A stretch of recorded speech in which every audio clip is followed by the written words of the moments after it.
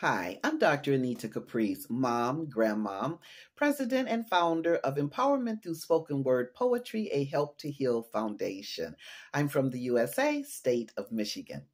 Well, we are now in the month of October, and this is Mental Health Awareness. You know, both he and she, so beautiful. Our physical body is beautiful, and what's inside that physical body is beautiful. The formed matter, the organs, and that energy.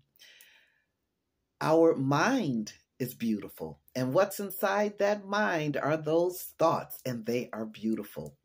However, you know, within all the beauty, the dynamics, and the dimensions of all of this, sometimes we need to nurture and nourish and love on a little bit more some of those dynamics and those dimensions. And what I speak specifically of is our mind and thought, that mental health treatment. You know, moving forward, mental health treatment has been stigmatized for so long. So let's unstigmatize mental health treatment. You know, there is nothing, absolutely nothing wrong with experiencing depression. There's nothing wrong with experiencing anxiety. That is a part of life. That is a part of growing. That is a part of learning.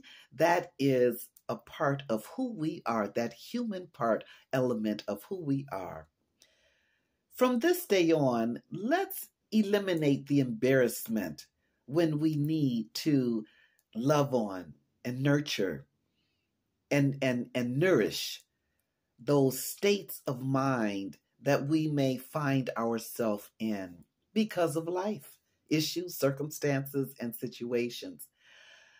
Let's remove the embarrassment, the being ashamed that we need mental health treatment, and say the Creator creates the way, and be grateful that we are able to embrace components, people we can go see, places we can go, cams, the modalities that we can use to help us when we are in states of needing to nourish and love on and nurture our perception, our perspective, that mind health treatment.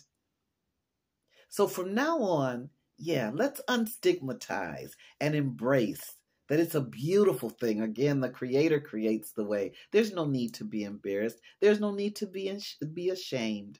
We are grateful that we have places to go and people to see and things to do to help with our depression and with our anxiety. It's a beautiful thing. Blessings.